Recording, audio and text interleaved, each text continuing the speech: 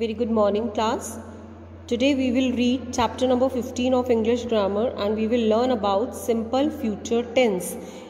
Earlier you have learned about simple present tense and simple past tense. Now it's simple future. As you can see, future means the things that are going to be happen.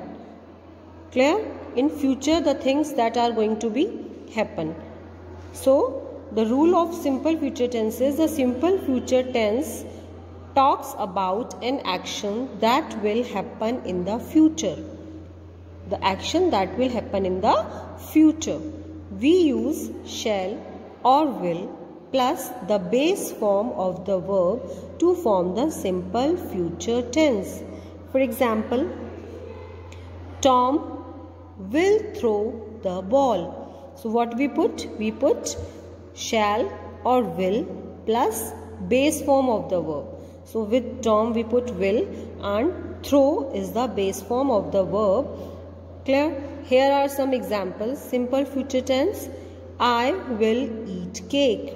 And when we will frame negative of this, then we will say I will not eat cake. And in interrogative we put will or shall before the subject. So sentence will become will I eat cake and question mark.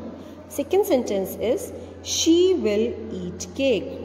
And in negative it will become she will not eat cake. In interrogative it will become will she eat cake? Question mark. Clear? They will eat cake. Negative, they will not eat cake. Interrogative it will become will they eat cake? Question mark. Now there are three tenses as you already know. First is simple present in which we use subject plus base form. Second is simple past in which we use subject plus past tense or second form of the verb. Third is simple future in which we use subject plus will shall plus base form of the verb. First sentence is I cook. In simple present we will say I cook. In simple past it will become I cooked. And in simple future it will become I will cook. Second is simple present you laugh. In simple past laugh will become laughed. You laughed. And in simple future it will become you will laugh. Next, he runs. Then in simple past it will become he ran. And in simple future it will become he will run. Clear? Now look at these sentences. Fill in the blanks with the simple future tense of the given verbs.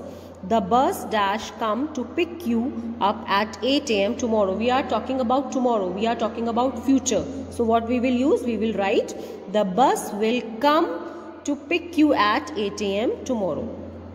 Next is what? Means the sentence is interrogative. In interrogative we put will shall before the subject. So what we will come here? What will you do if you lost your way? Clear? What will you do? Next is the chief guest will arrive at any moment now. Next week I will visit the library. Akshat will return from his trip on Thursday. I will buy film tickets in the evening.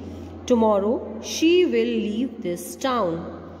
Tina will travel to Mumbai next month. So we are talking about future, like here it is tomorrow. Here it is written on Thursday. Then in the evening. Then next month. So we are talking about future.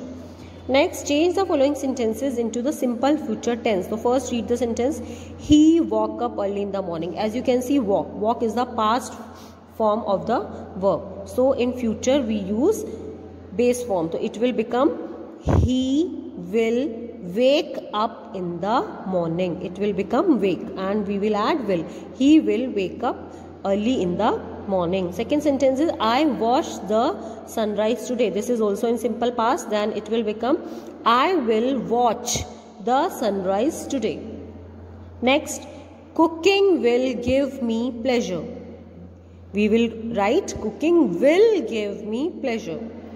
They will catch the ball.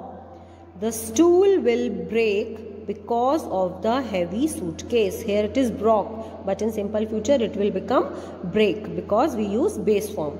Animals will drink water from the stream. He will sing a song for me. I will buy a bag from the new shop in my neighborhood. So these are the sentences that you have to do in your book. Thank you. Have a nice day.